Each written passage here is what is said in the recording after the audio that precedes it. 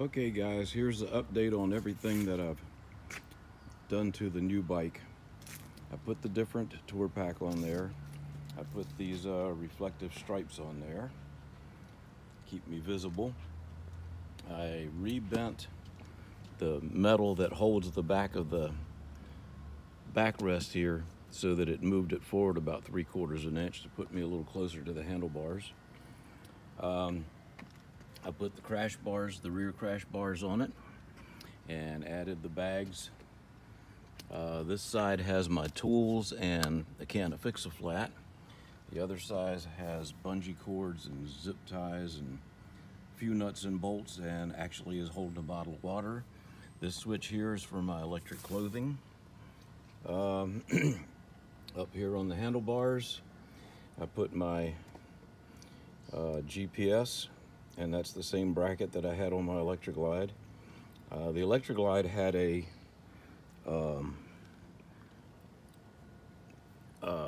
outlet, a cigarette lighter outlet.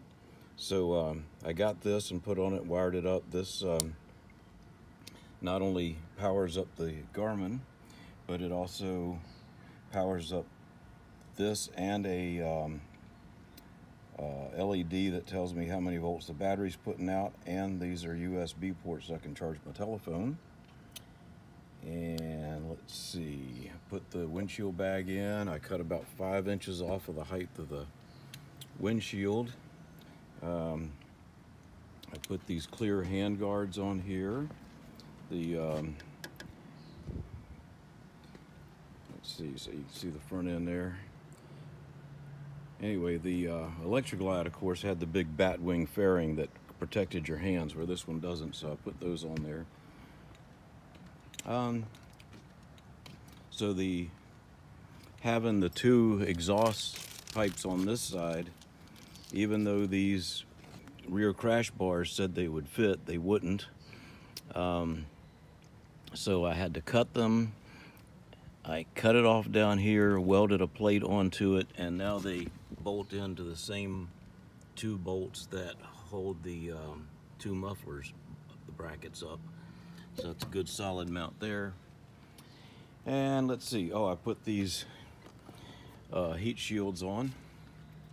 So I think that's about it. I think that's everything I did to it. And now it's ready to go for a ride. Oh, yes, you notice the white wall tires are gone. I put the new Michelin Commander 2 tires on it. The old tires were original tires, so they were kind of dry rotted, and the old Dunlop tires, they actually had flat spots on them from the bike sitting for 4 years. So this is actually the first trip out with the new tires. And the other thing that I had to do, the quick connect for the fuel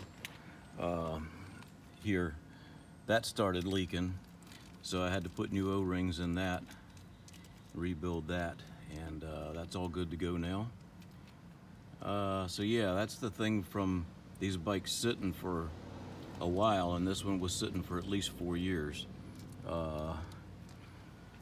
Gotta watch out for things like that. Alrighty guys, time to go for a ride.